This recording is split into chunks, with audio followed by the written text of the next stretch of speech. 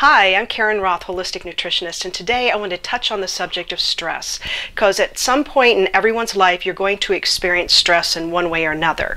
Perhaps there's some major life-changing events like a divorce, maybe a new baby, maybe making a cross-country move, and even maybe perhaps starting a new job.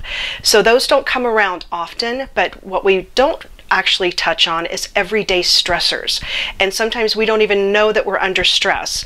And some of those everyday stressors can be things like change in weather. You may have a beautiful day one day and you wake up and it's sweltering hot, or maybe it's raining out of nowhere and it's cold. Being in a large crowd, experiencing loud noises. I know sometimes in my complex there's constantly construction going on, so that brings on a daily stress for me. And there are definitely things we can do to mitigate our stress.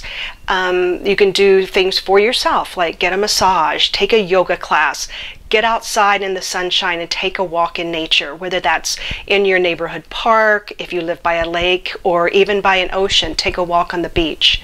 And one of the main things to consider is that stress eats up all your B vitamins.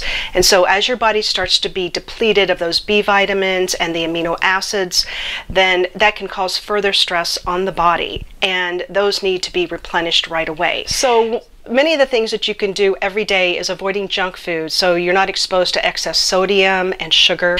And whenever you can, emphasize on whole organic fruits and vegetables. And lastly but not least, one of the things that I like to take is called Totally Zen. It's full of B vitamins and amino acids that help promote calmness and a healthy mood. I hope you've enjoyed this video, and I hope you do your best to put stress at rest.